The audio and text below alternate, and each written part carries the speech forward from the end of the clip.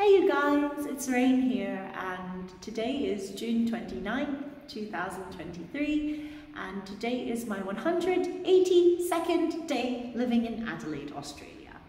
And as you can see, my hair is different.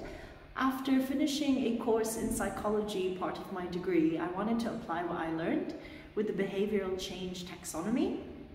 So if you have been watching some of my previous videos, then you would have known that last year I struggled with my health and a lot of very significant life changes. And this caused me to have some very severe infections that were life-threatening. It caused me to be emotionally traumatized and socially awkward.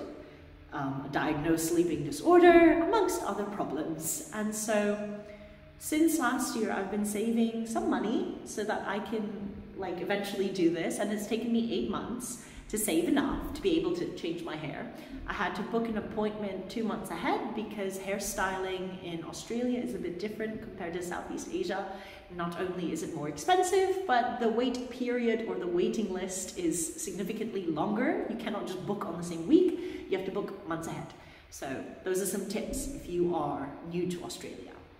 But on a side note, back to the BCTs or Behavioural Change Taxonomy, with my eczema, all of the medication has been working really well, but sometimes I still find myself scratching.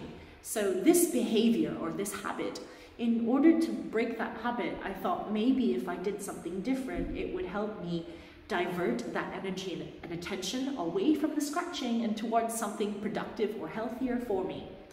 And it was only fitting that it made me want to change my hair more, because then instead of scratching, I can just play with my hair, in those stressful moments. For some people, it might be to squeeze like a stress ball or to play with those fidget widget things. Unfortunately, sometimes when I'm working, I cannot just pick up a guitar or start squatting everywhere or go rock climbing. So I had to figure out what can I do in that instant moment that the behavior also looks quite natural. And I thought oh, playing with hair is quite a natural thing that people do in public. It's not something that is also difficult to access if I am in public. And so these are just some of the many reasons that made me inclined to changing my appearance. And since changing my hair, it's actually helped boost my confidence a lot. So last year I used to have really long brown luscious hair, but when I went through the topical steroid withdrawal, it caused some alopecia, and I actually lost a lot of hair, not just on my head, but even on my eyebrows and across my face and my body. And so I got really frustrated with the alopecia and also eczema on my scalp that I ended up tying my hair in a ponytail and just cutting it all off myself. And that caused my hair to be very uneven. But also, because I had to let go of everything on the physical side of my appearances, I just neglected that. And slowly I've been recovering, making, new friends, living in a completely new environment, and just trying to be myself again, and all the things that I love that make me who I am. So I thought that doing this change in my hair would be a big step forward in my recovery. And for the 1 week that I have had this hair for, I feel really good about it. And I just really want to give a shout out to Hung Tran of Blow. It's a hair thing, because that salon, they took such good care of me. And I've never dyed my hair before. In his words, I have virgin hair. So my hairstylist Hung Tran had a lot of fun bleaching it, toning it, and now I have got a longer hair care routine at night, which also diverts my energy away from just having to do my regular skincare routine, which is actually quite lengthy.